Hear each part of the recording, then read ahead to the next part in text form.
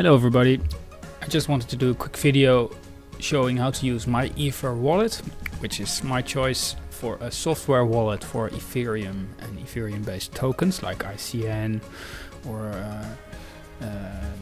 other Ethereum tokens. So many people ask me how to save their coins, and I chat to so many people and they keep their coins on the exchange, or they have no real idea where their coins are, which is very scary to me. So I want to explain to you how it's very simple to keep your Ethereum and your Ether based coins very safe using MyEtherWallet. MyEtherWallet is an open source and client-side Ether wallet, so it's just a way to connect to your Ether in the blockchain basically. And to create a wallet is very simple. You just go to myetherwallet.com, generate wallet tab, or that's the start screen even. Create a password. Any password, make it a good one of course, and something you can remember. Maybe write it down or back it up somewhere. By the way, you can get to your Ether without this password. This password is just to enter MyEtherWallet, but this, of course, like any password, make sure you save it. Don't make it password 1234. Make it something better. So I entered the password, I now remember it, and then generate a wallet. So, and now there are a few things. You get a wallet file, and what this means is this is basically in code, file with the code of your wallet, access to your coins basically. So to your Ether, if somebody steals this file, your money is gone, your Ether is gone, your coins are gone. So this is the key to your coins. There's no company you can call, there's no support. If somebody steals this or you lose this, your money is gone. So please, that's why this is in red. This is your key store file. It contains your encrypted private key. You are responsible for the safety and security of your private key. Please keep it safe. So as a digital backup, I recommend you download the file, you click on it, you open the file. So this is the file you need to protect. What I personally like to do is to create a new file and call it something that's not the name my crypto or my Ethereum. So cat pictures, whatever, you know, so that somebody doesn't want to steal it. And then you move the file in there. So that's what I like to do, and then you can even go further. I have a program called 7-zip, and you can make a zip file out of it, and you can enter a password here. So make sure you remember the password.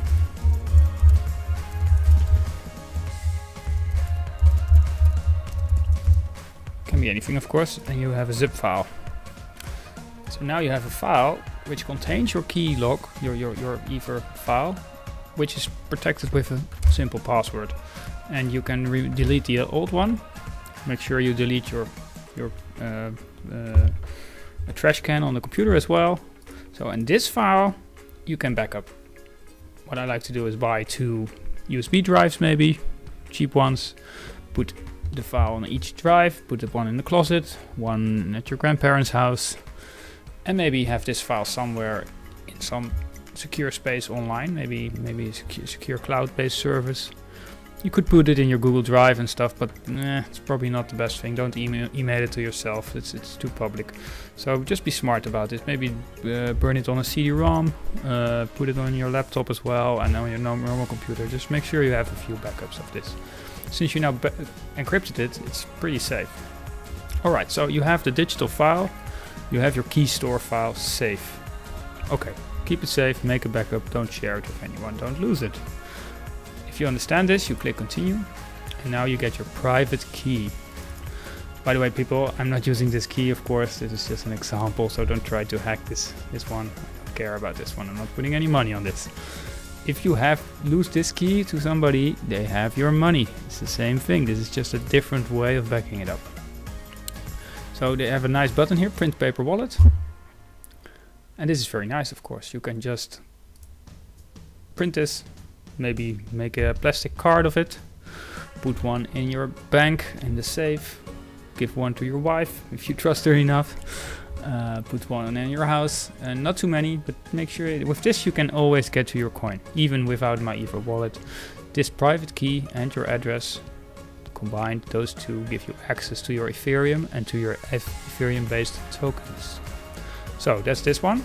So now basically you have two backups. You have a digital one and a paper one, or a picture one, or a number based one, however you want to save this. Okay, next, save your address. So now you come to the screen, which you will see more common. You can either open your wallet with the file we just downloaded,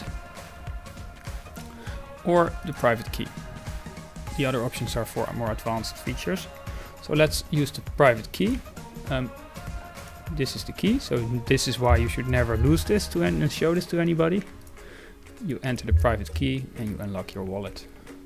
As you can see, you get your address. This is your Ethereum address, and this one should match this address, of course, right? So that is your bank account, your Ethereum address. You see it here again. There's no Ethereum here. There are no other tokens on it. People can scan your address, and that's it. So you can even sign a message. That's a way to do that. So that's your key. You unlock the wallet, and that's it. So here is your wallet. You can now use this address to send Ether, to get Ether. So this is now your wallet. If you want to send tokens, let's say you have coins in your wallet, it's the same thing. You can open it with your key store file or with your private key. You copy your private key, you enter it here, and unlock your wallet. And now, if I had any money on this one, I could send to any address and choose which coin I want to send.